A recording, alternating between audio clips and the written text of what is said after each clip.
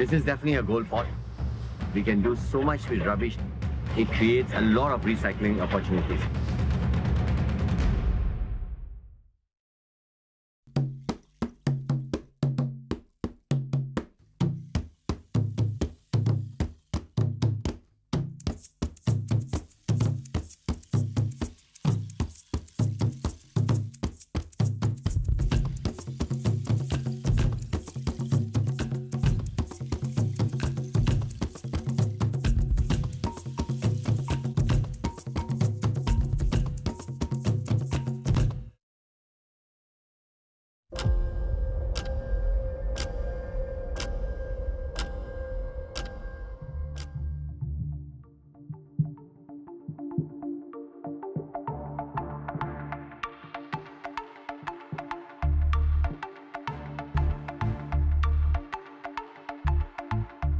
From my experience and looking at the seat of fire, to me it probably looks like an electrical fault within the kitchen.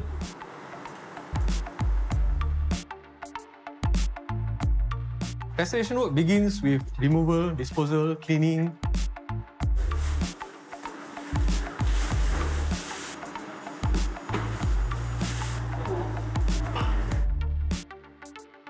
The items going for laundry will be bagged up and then we will tag it. We will normally put a yellow tape and then we will label the location or the site of this place.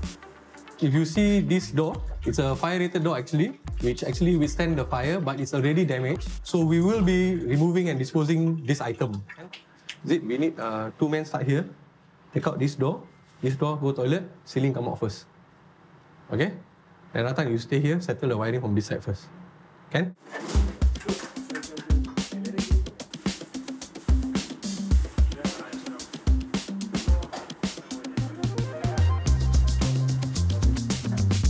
Right here you can see the wall. We'll do the restoration work, scraping, painting, cleaning, everything. And in this small room here, certain items cannot be restored. So we are going to replace like the ceiling, the lightings, and then we'll have to check the wiring. So like this door frames were melted. It's already damaged. So you can even see this cabinet here is already melted.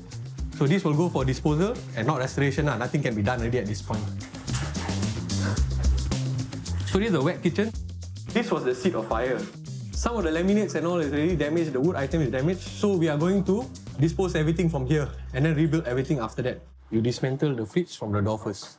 Alright. Then this door panel you take out first. Okay, and then this door is through or you just key? All through. Everything here going for disposal. I don't have a formal background in the industry, so everything I know is learned on the ground over the last 13 years. I mean, every day is a learning experience over here. So this is the dry kitchen area. Here we're not doing any replacement work, so we're going to do all restoration works here. So as you can see, we will need to start with urgent items like the countertop, flooring, and the metal which is ready could start to pit, become rusty. So how we do it? I don't know, I want to see how much pitting first.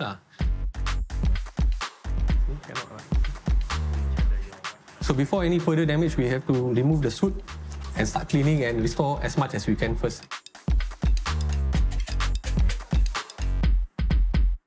So here we have the balcony area. Main item here is the flooring. The stone flooring will be cleaned out and then we will scrub down the whole flooring. This wooden deck will be cleaned out as well, including the glass panel, and then we'll get a new fresh coat of paint for the pillar, the ceiling and everything. So everything is uniform and brand new again.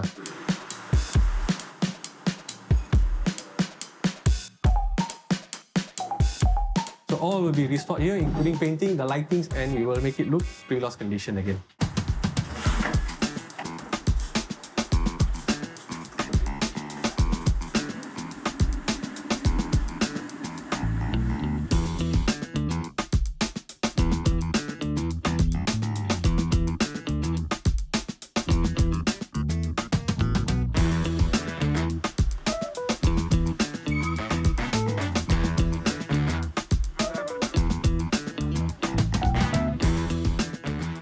Basically curate our own menu. Okay. Okay.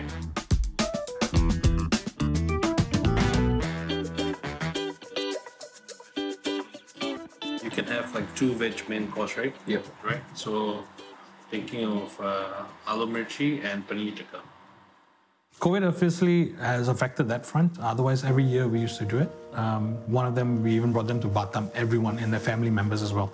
So that's something that we try to do every year, but it's been tough the last 2 years. So that was the reason we wanted to bring everyone together as a thank you, as an appreciation for the workers who've been with us the last 2 years during COVID. Everyone's having dinner. You come and showcase your talent. So do that first, then the dinner.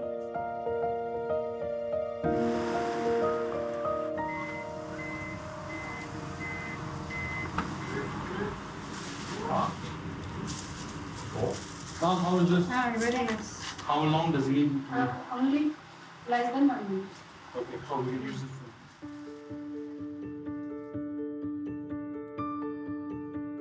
When we first found out that we were having a second kid, we were over the moon. Just when we had started to get control of our sleep, we chose to give it up again. Rumi is not a difficult baby, but he is a fussy sleeper, and that does take a toll on both my wife and I.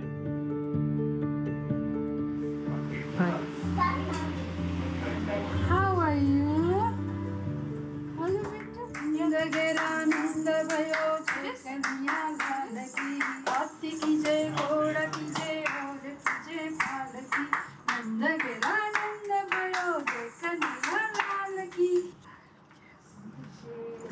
We wanted to name our baby something simple yet meaningful. So Rumi means beauty and flow, and of course it also is the name of the famous Persian poet. So it all gelled together well for us. Congratulations.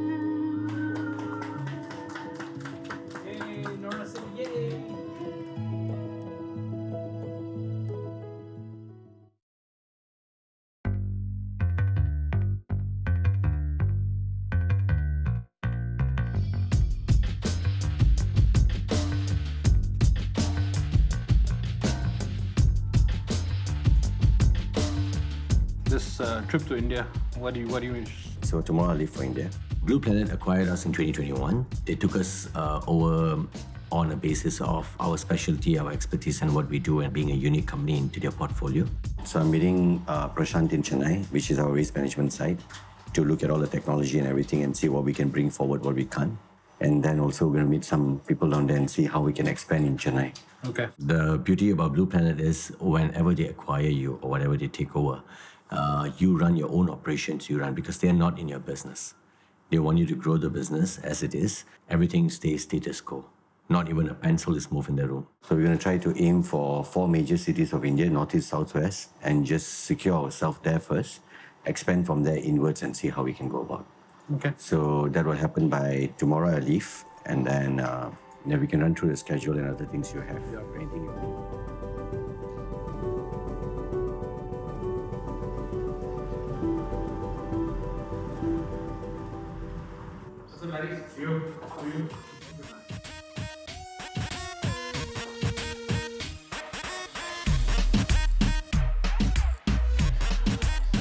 Hi, ladies and gentlemen. Welcome to the first ever Big Red Employee Appreciation Dinner. All right. Thank you. Good evening, guys. Louder lah, guys. Yeah, better. Would like to thank each and every one of you for your hard work you have put in and contribute to Big Red for still being #1 and one-stop service provider.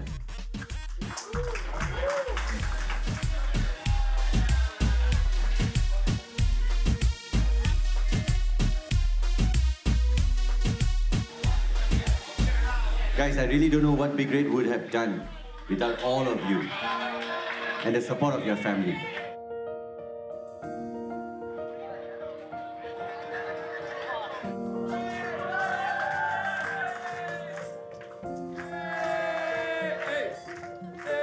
We all would like to thank all the families who are here and not present as well.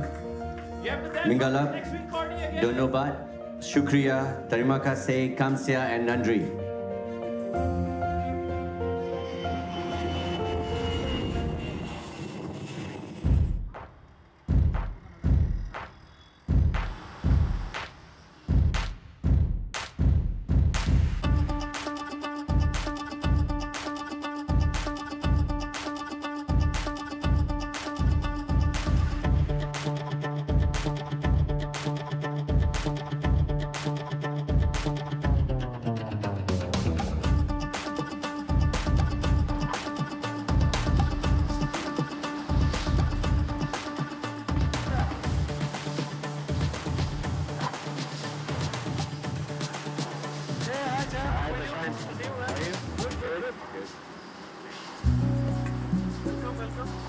Blue Planet, we are a fairly young, around 4+ year old company.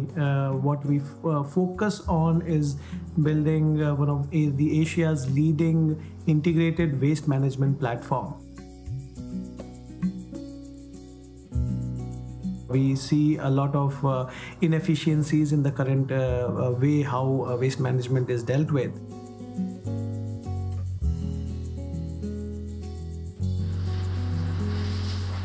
The trip to India was to visit one of Blue Planet's acquired company, which is called Sigma. At midnight, somebody would have wanted to wear it.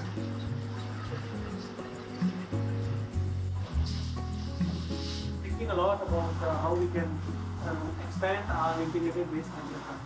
And that's where I think disaster recovery is one of the niche areas that we wanted to focus for a long, long time. What we brought to the table is to give them a much larger opportunities, right?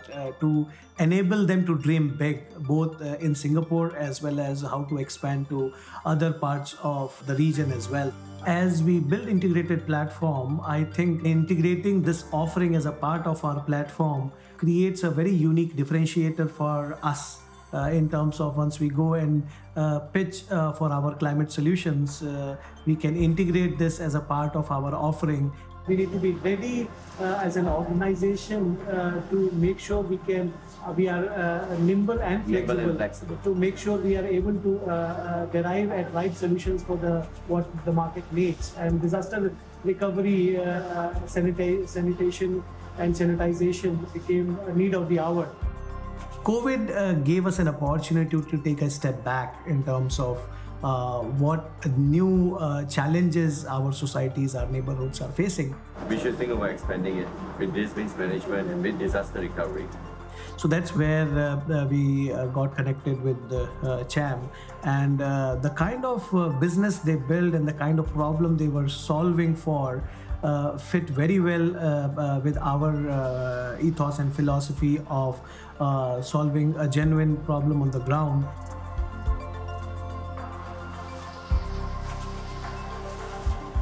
We want to look at their site, the technology they cover, and this is based in Chennai. I was in India actually to have a look at how do we do waste management and what are the technology we can bring forward to Singapore and apply it here.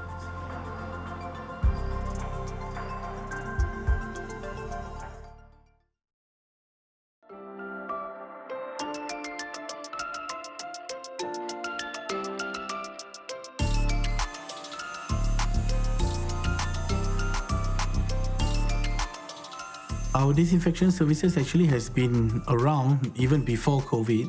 We do disinfection because sometimes there are bodily fluids or they are dealing with biohazard chemicals or organisms. So we have done disinfection of that sort, which is a bit more commercial base of disinfection. We also do disinfection for H1N1 previously and SARS even. That is how our disinfection business actually started. What we do right now is we get many calls for COVID, so we do disinfect homes, which is the most common places, of course, and also offices. But I think COVID disinfection was the highest for hotels.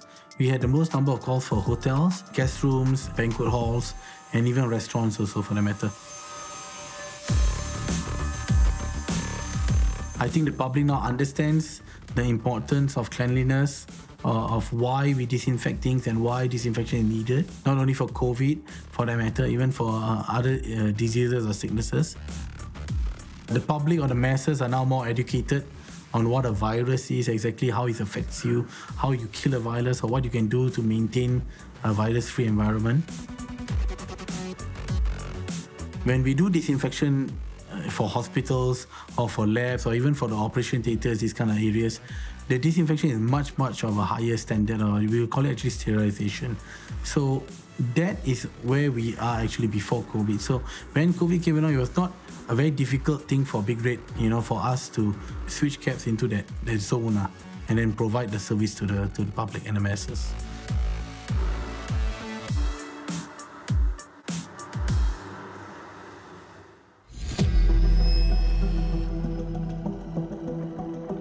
They have one of the largest landfill there.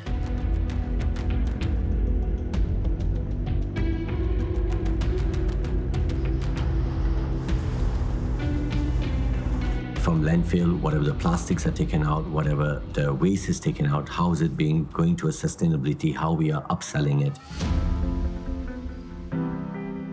And we wanted to see how the segregation in landfill is being done, how they recycle all the materials, and all the materials are made into chairs, coasters, kitchen cabinets. Teaching kids from young to start recycling. Yes, absolutely. So that is something that we are making a behavioral change for a sustainability aspect, and we are experimenting where we can use the inert waste and the other waste which comes out from there and make it more meaningful products out of it. So something like this can be used for law enforcement, for dividers, for flood preventions. Their technology is very different, and we are also a disaster recovery company with a very different technology. We are trying to use our technology together and synergize the thing.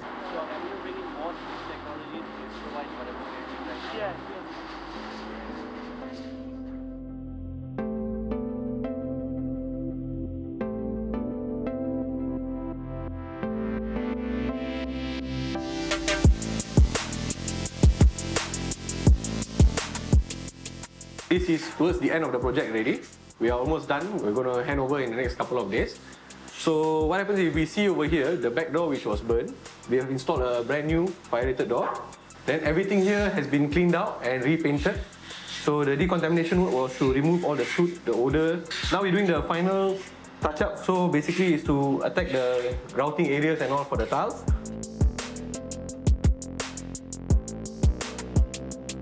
This is a brand new kitchen installed by the owners.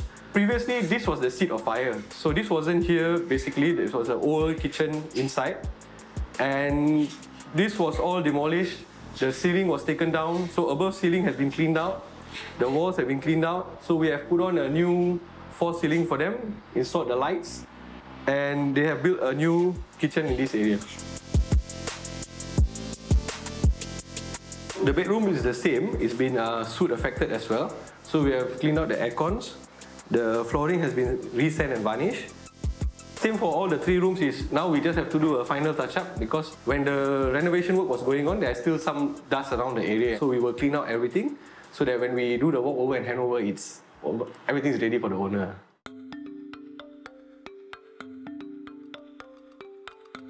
Restoration is a key because it's about speed, how fast we can restore something. Because the longer we wait, right, the damage is going to get further and further and worse. To the point where repair or restoration is out of the point. And you talk about being cost effective as a business owner or anything, quick restoration is your best way out. So to say how important it is, I think is very important.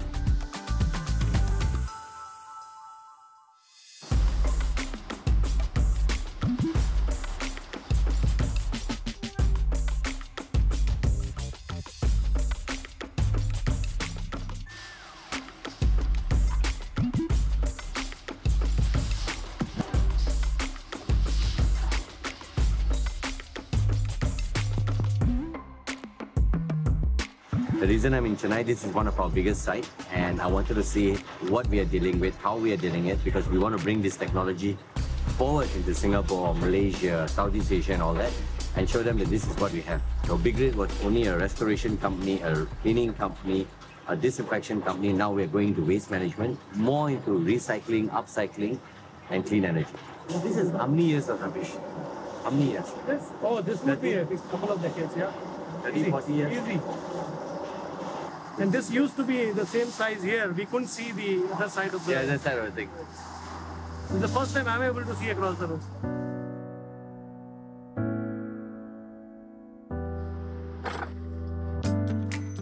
I don't know what's in store. That makes it more exciting. Excited about the concept of learning something about the waste management sector and having that opportunity to cross-sell that to my clients. I hope we really have a few other branches in Singapore, like a few other offices where we have more staff, more admin staff.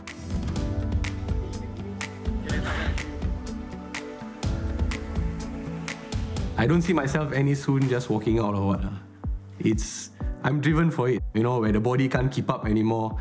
I think that's the time when probably I'll say, okay, I'm done over here. But for the next 5 years, I think I'm still ready to go.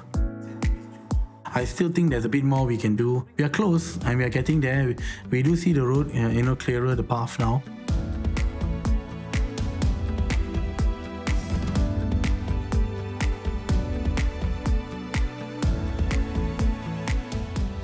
Rubbish is gold. And what we have learned that we can do so much with rubbish that we are just throwing it, taking it, in life, we don't bother, just dispose it. But actually, we recycle it, we can have a better space, and it creates a lot of recycling opportunities.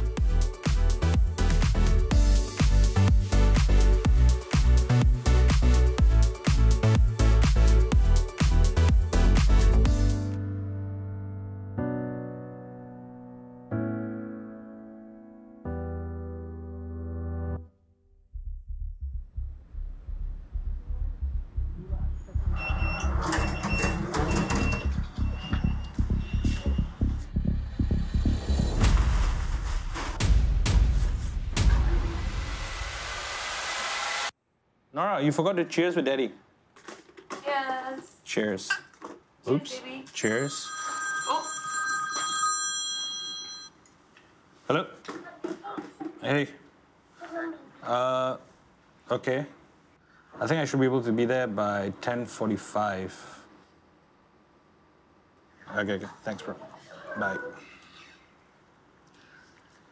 Baby. Yeah? I've got to go to work.